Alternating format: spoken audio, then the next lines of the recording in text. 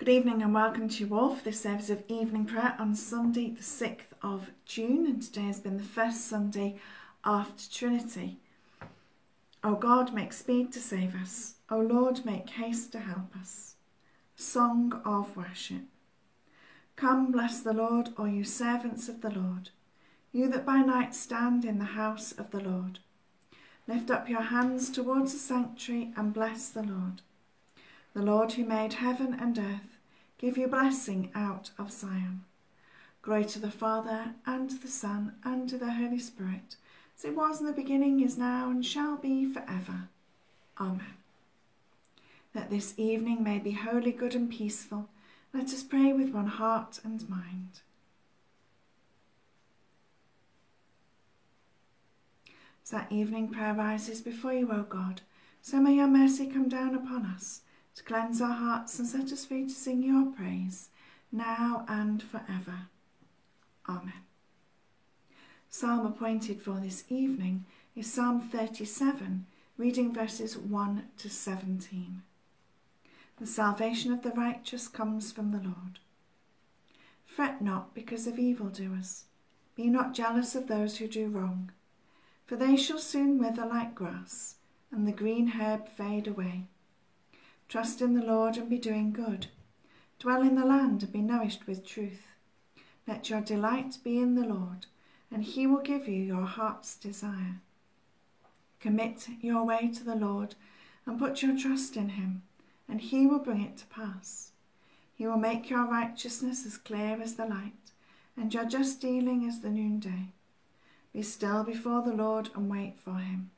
Do not fret over those that prosper, as they follow their evil schemes. Refrain from anger and abandon wrath. Do not fret, lest you be moved to do evil. For evildoers shall be cut off, but those who wait upon the Lord shall possess the land. Yet a little while, and the wicked shall be no more. You will search for their place and find them gone. But the lowly shall possess the land, and shall delight in abundance of peace. The wicked plot against the righteous, and gnash at them with their teeth. The Lord shall laugh at the wicked, for he sees that their day is coming. The wicked draw their sword and bend their bow, to strike down the poor and needy, to slaughter those who walk in truth. Their sword shall go through their own heart, and their bows shall be broken. The little that the righteous have is better than great riches of the wicked. For the arms of the wicked shall be broken, but the Lord upholds the righteous. The salvation of the righteous comes from God. Blessed and holy God, ever merciful and forgiving, may we turn from what is evil and do what is good in your sight. For you have saved us by the cross of your Son, our Saviour, Jesus Christ. Glory to the Father, and to the Son, and to the Holy Spirit, as it was in the beginning, is now, and shall be forever. Amen. Our first reading is taken from the book of Jeremiah, chapter 6, verses 16 to 21. Thus says the Lord, stand at the crossroads and look, and ask for the ancient paths, where the good way lies, and walk in it, and find rest for your souls. But they said, we will not walk in it. Also, I raised up sentinels for you. Give heed to the sound of the trumpet. But they said, we will not give heed. Therefore hear, O nations, and know, O congregation, what will happen to them. Hear, O earth, I am going to bring disaster on this people, the fruit of their schemes, because they have not given heed to my words. And as for my teaching, they have rejected it. Of what use to me is frankincense that comes from Sheba, or sweet cane from a distant land? Your burnt offerings are not acceptable, nor are your sacrifices pleasing to me. Therefore thus says the Lord, see, I am laying before this people stumbling blocks against which they shall stumble. Parents and children together, neighbour and friend shall perish. Here ends our first reading. A Song of the Lamb. Let us rejoice and exult, and give glory and homage to our God. Salvation and glory and power belong to our God, whose judgments are true and just. Praise our God, all you his servants, all who fear him, both small and great. The Lord our God, the Almighty reigns. Let us rejoice and exult and give him the glory. For the marriage of the Lamb has come, and his bride has made herself ready. Blessed are those who are invited to the wedding banquet of the Lamb. To the one who sits on the throne and to the Lamb be blessing and honour and glory and might for ever and ever. Amen. Let us rejoice and exult and give glory and homage to our God. Our second reading is taken from the book of Romans, chapter 9, verses 1 to 13. I am speaking the truth in Christ. I am not lying. My conscience confirms it by the Holy Spirit. I have great sorrow and unceasing anguish in my heart. For I could wish that I myself were accursed and cut off from Christ for the sake of my own people, my kindred according to the flesh. They are Israelites, and to them belong the adoption, the glory, the covenants, the giving of the law, the worship and the promises. To them belong the patriarchs, and from them, according to the flesh, comes the Messiah, who is over all, God blessed for ever. Amen. It is not as though the word of God had failed, for not all Israelites truly belong to Israel, and not all of Abraham's children are his true descendants. But it is through Isaac that descendants shall be named after you. This means that it is not the children of flesh who are the children of God, but the children of the promise are counted as descendants. For this is what the promise said, about this time I will return, and Sarah shall have a son. Nor is that all. Something similar happened to Rebekah when she conceived children by one husband, our ancestor Isaac. Even before they had been born or had done anything good or bad, so that God's purpose of election might continue, not by works but by his call, she was told, the elder shall serve the younger, as it is written, I have loved Jacob, but I have hated Esau. Here ends our second reading. The Magnificat. You have done great things, O God, and holy is your name. My soul proclaims the greatness of the Lord. My spirit rejoices in God my Saviour. He has looked with favour on his lowly servant. From this day all generations will call me blessed. The Almighty has done great things for me, and holy is his name. He has mercy on those who fear him, from generation to generation. He has shown strength with his arm, and has scattered the proud in their conceit, casting down the mighty from their thrones, and lifting up the lowly. He has filled the hungry with good things, and sent the rich away empty. He has come to the aid of his servant Israel, to remember his promise of mercy, the promise made to our ancestors, to Abraham and his children forever. Glory to the Father, and to the Son, and to the Holy Spirit, as it was in the beginning, is now, and shall be forever. Amen. You have done great things, O God, and holy is your name. So let us pray. So we give you thanks and praise for this day, Lord, for all that we have done, for the people we have spoken with and met with, for the conversations we've held, for the rest and relaxation that we may have enjoyed. We thank you for the opportunity that we've had to worship today, for those who joined together in person and those who joined us online, and for all our brothers and sisters meeting together for worship today in various different ways. We thank you, Lord, that we have heard your word, we have made our prayers and received your sacrament. As we pray for our world today, so we continue to pray, Lord, for an end to warfare and violence wherever it is found. Lord, we ask for your gift of peace and for all those who work to negotiate peace in our world today. We pray for the work of the United Nations and for the leaders of nations and for the work that they do.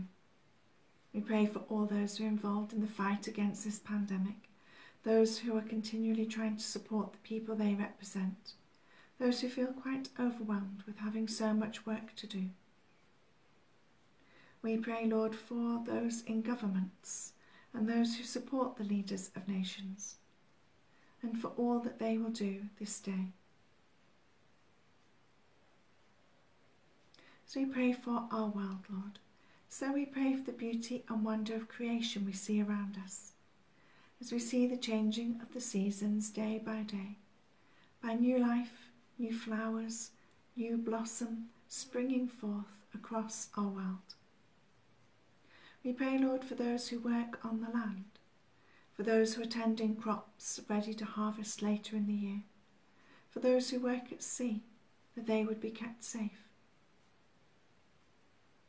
And on this day, we pray for the commemorations taking place for the D-Day landings, for the memorial that has been unveiled in Normandy, for those who remember that time, those who remember loved ones lost, and those who work for the British Legion today, for the support that they give to veterans and their families, and for all who are in need. From our prayer intention today, we pray for all those who hold office within each parish, as they look to how to unlock, that they would have the strength, imagination and wisdom to enable each community to know it is prayed for, cared for and loved. We pray for all those who have been newly elected as church wardens in parishes, and also those who take up the responsibility of being on PCCs. We pray for those who hold different roles and responsibilities in the church, for those who work with our young people and children, for those who are safeguarding officers, and for many who carry out tasks behind the scenes. Lord, we pray for our parishes, for our people, for those we are connected with, for groups who usually meet within our buildings. We pray that as we come to unlock over the coming weeks, we would do so carefully and with caution and with respect for one another.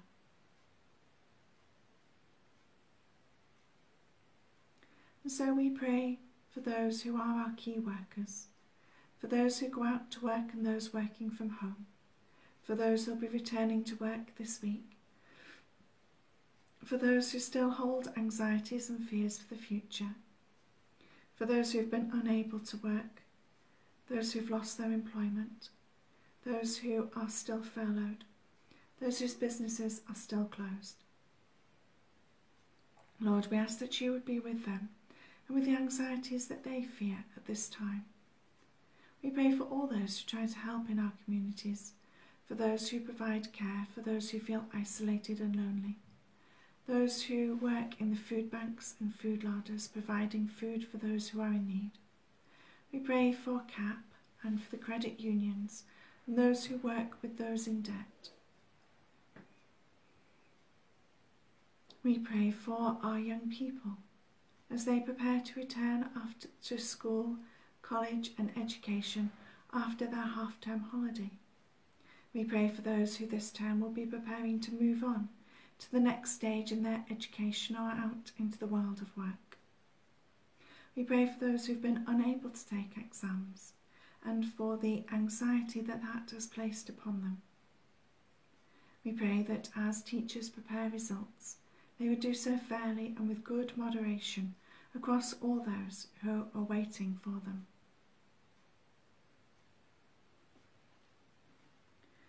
We pray for those who work in the medical profession. We pray for all who work in our local hospitals, for those who work in intensive care units, on the wards, in operating theatres and behind the scenes, praying also for our hospital chaplains and the work that they do at this time. We pray for our hospices and hospice at home. We pray for those who are working and living in care homes and sheltered accommodation, for nursing and residential homes, and those who've been able to visit their loved ones today. We pray for those who are carers, those who work out in the community, providing support and care for people in their own homes. We continue to pray for our GP surgeries, pharmacies and health centres, and for all those places that are vaccination hubs today. We give thanks for those who are giving vaccines and those who will receive them. And we pray for a continuation of the rollout of the vaccination programme as a way of being able to return to normal life.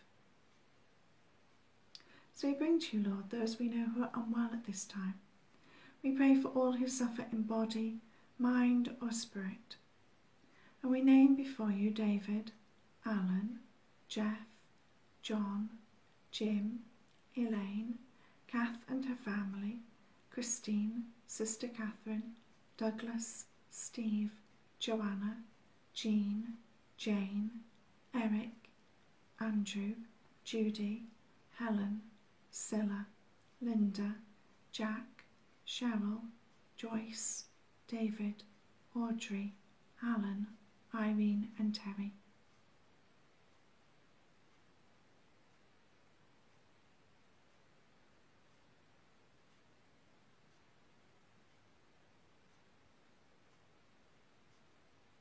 Lord, we pray for them and those we name in the silence of our hearts this evening, and ask for that healing and wholeness to be granted to them all. And so we pray for those who have died. We pray for those who have died this past day, for those who have died recently and those whose anniversaries occur at this time. Lord, we pray for all those who mourn, who carry that pain of bereavement with them, asking that you would give them the hope of the resurrection and the joy of eternal life still to come. O God, the strength of all those who put their trust in you, mercifully accept our prayers, and because, through the weakness of our mortal nature, we can do no good thing without you, grant us the help of your grace, that in the keeping of your commandments we may please you both in will and deed, through Jesus Christ, your Son, our Lord, who is alive and reigns with you, in the unity of the Holy Spirit, one God, now and forever. Amen. And as our Saviour taught us, so we pray. Our Father in heaven, hallowed be your name. Your kingdom come, your will be done on earth as in heaven. Give us today our daily bread. Forgive us our sins, as we forgive those who sin against us. Lead us not into temptation, but deliver us from evil. For the kingdom, the power and the glory are yours, now and forever. Amen. And may the grace of our Lord Jesus Christ, and the love of God, and the fellowship of the Holy Spirit be with us all evermore. Amen. Let us bless the Lord. Thanks be to God. Thank you for joining me for this service of evening prayer this evening. It's been lovely to have your company as always. I do hope that you have a good and peaceful evening ahead of you. Tomorrow we will be having our service of morning prayer at 9 o'clock and evening prayer at 5 o'clock if you're able to join me for either or both of those services. In the meantime, do take care, stay safe, look after yourselves, and you remain, as always, in my prayers. Do take care.